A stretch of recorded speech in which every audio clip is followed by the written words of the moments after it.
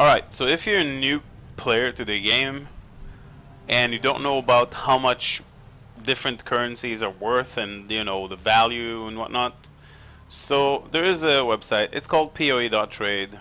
Okay, you go to it and you can search for items and everything. The base, I mean the type of the item, the base of the item. Just mess around here. But for the currencies, you check out the currency market. So one thing you should know, the main currency in the game is Chaos Orbs. Right? If you play Diablo 2, Istruns used to be the main currency. People used to measure items and other currencies such as high runes with Istruns. So here people measure things with Chaos Orbs. And if you want to know the general value of Chaos Orbs, you have the PoE currency market, which lists all the possible currencies in the game and tell you how much they're worth simply by, it changes, it fluctuates all the time, but the values remain almost the same. So if let's say you want a certain currency and you have chaos to pay for it because chaos is the main currency, or if you want to purchase certain currencies and you have chaos, you know, to pay for it, right? So let's just say you want cartographer sextants, journeyman, right, the yellow ones, and you have chaos orbs to pay for it. You search and it tells you that one sextant is worth about 4 chaos orbs. Steep? I think so, but that's the price. And you see a bunch of people that are selling for about 4, you know, and the lower you go, the more you'll have to pay for the sextant. So you always get the best value in the first row, and you need to check out the ratio between, you know, the chaos and the sextant or whatever you're buying. And you can do the same only the other way around.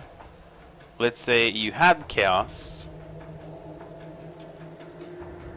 you know, you wanted chaos and you had sextants, and you search and you see that here the value is a little bit different, right? A little bit. Earlier it was 1 to 4, now it's 1 to 4.4, because that's how flippers make, you know, the currency market work. If you want something, you have to pay more for it, essentially. And chaos is the main currency. So that's kind of like basically how it works. And you can do that with every item in the game. So for example, you need chaos orbs and you have a bunch of alteration orbs to sell. You search and it shows you that, you know, this guy is selling 140 you know, alteration orbs for 10 chaos. So you know that the value is approximately 14.8. This guy 14.9, 14.9, 15. So you get the idea. It's about 15 alteration for 1 chaos. Yeah. Another thing is manage your shop button. If you want to sell or buy, you know, pretty easy. You just click this button and you get a link. If you follow a simple instruction, I already had a link, so I can manage my own shop. So I go to this screen, but you will get like a link that you'll have to follow. You just send a simple message and it logs you in, and then it knows that it's you. So it tells me, hello Moses, because it knows my account. So here you know, click in the league, and here you can put offers that will show up in those searches that I was just showing you. So this is my offer, and whenever somebody wants to buy chisels, they may contact me. So you can you know, basically add a new offer right here. So let's say you have an exalted orb, right? Select your option. This is what you sell give. So exalted orb, right? Let's say you found one. How many do you have? 1, because that's what you found. What do you want to get? And chaos orb is the main currency. So let's say you want to get chaos orb. How many do you want to get? You want to get 90 of them. Okay? Now you save and bump, and this will show for other people on their search. and it's a very, very nice way to manage currency. Couple of days ago I kind of got stuck without chaos, and farming the type of maps that I farm, you always find 6-socketed items, and I had like 4,000 jeweler orbs, and I just got rid of them almost instantly by selling 125 for 10 chaos. So I got hundreds of chaos orbs by getting rid of all my jeweler orbs that I don't need. Chaos orbs are very important because you buy those sextants with them that I constantly use on the maps that I grind. You need those chaos orbs to buy the league stones that I constantly buy to be able to run the maps that I grind. You know, so this is a very, very helpful tool. Where was it? Here.